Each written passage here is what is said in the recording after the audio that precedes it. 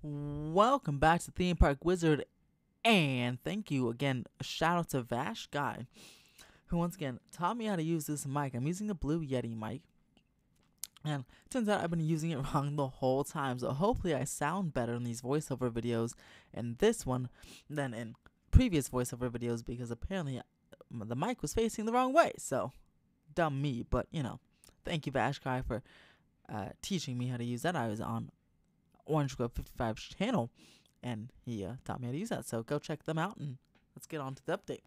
All these photos are from Micechat, Dateline Disneyland, and MySage, Micechat.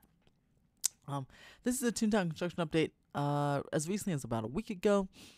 I can't obviously get Toontown updates myself because I don't have a helicopter, but thank you to Micechat, Dateline Disneyland for getting Toontown updates. And as you can see in this video, you can see the Toontown facade for the Mickey Minnie's Runaway Railway facade and berm is starting to creep up. It looks absolutely fantastic already. Then you have the mountain range starting to form there, so that is great stuff. So again, and the marquee is gone, as you can see, the Toontown marquee. Hopefully it comes back, and hopefully it's still animated, maybe even more animated than before, because again, Toontown, just like Tomorrowland used to be, but Toontown really used to be full of kinetic energy, and I hope it comes back full of kinetic energy as well. Taking a look at the Roger Rabbit side of things, where hopefully this land, by the way, will include a lot more Chippendale Rescue Ranger stuff. In fact, I'll include that video that I did about the Chippendale Rescue Rangers review on Orange Grove's channel. When it's up, I'll include that to the top of this video because we do talk about how that movie could incorporate here into Toontown, especially not on the Roger Rabbit side of things, but on the Gadget's Ghost Coaster side of things. So, but on the Roger Rabbit side of things, you can see everything is complete dirt, but it's graded dirt, so maybe they're ready to start putting in some paving soon. We shall see. But in this area, this particular area, a new fountain is going to be going in. Roger Rabbit is staying. It's just getting enhanced modifications, probably continuing the Jessica Rabbit storyline, the new Detective Jessica Rabbit storyline.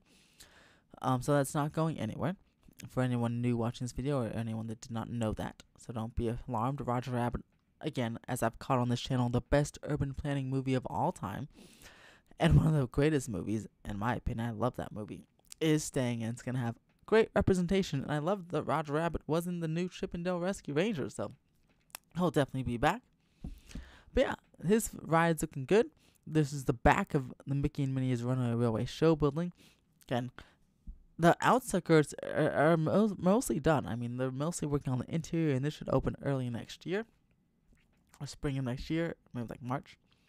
Here's where the Centennial Park is going to be. And they're still rehabbing, was that Donald's boat, over there, or Donald's house, sorry. Well, they're going to kind of build like a campsite in the back. But yeah, this large area will be Centennial Park. They got rid of all the trolley tracks, and the El Capitan Theater facade is starting to show up as well.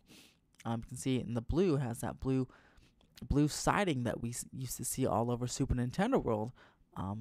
And just like Super Nintendo World, when the blue siding drywall and siding got taken off, then came the stucco and theme. So we should see that soon, maybe potentially in the next update for the El Capitan Theater. The quick service shops are not expected to return. Quick service restaurants, sorry. But we hopefully will get some nice new concepts, maybe some higher class or better tasting concepts from this area where the Pluto's hot dogs and ice cream are expected to were. There's Donald's boat looking good in the Donald's house under wraps and scaffolding. Again, the whole land is full of dirt. I'm very excited to see that whole new Centennial Park area with that large tree. It's gonna looks like it's gonna be a fake tree, but anything to provide some nice shade. Looks like Toontown will actually have more shade than ever, which is fantastic.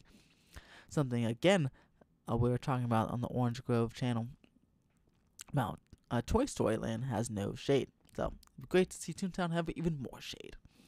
There's Gadget's Go Coaster, and again, we talked a lot about this in the video on how one, I didn't even know who Gadget was until this movie. Two, a lot of people don't know who Gadget is. If you're young, if you're older, then yes. But we think, all of us agreed, really it should be rethemed to a Chippendale Rescue Rangers coaster. Either just maybe like a Rescue Rangers coaster. That way you can feature the whole cast and maybe actually feature Gadget in her own coaster, since she's not featured anywhere in it. You can put an animatronic or just statue of Gadget and the gang in Chippendale, especially because, their houses are gone, so they don't have any representation in the land, so that would be great. But there'll be, speaking of fountains in Chippendale, there'll be a new fountain over there by Mickey and Minnie's house, right in the plot of dirt there. And yeah, that seems to be pretty much it from this quick update of Toontown. I think it looks fantastic. Not too much has changed from the last time, but they are working very hard. This is looking to open next year. I'd say about March 2023. In my honest opinion, I have no rumor, no info. I'm just guessing, and I feel like that could be a very good guess. But what do you guys think about this update in Toontown? Are you excited for the new Toontown? Are you excited for Mickey and Minnie's Runaway Railway? Let me know in the comments below. And as always, subscribe for more theme park updates and have a fantastic day.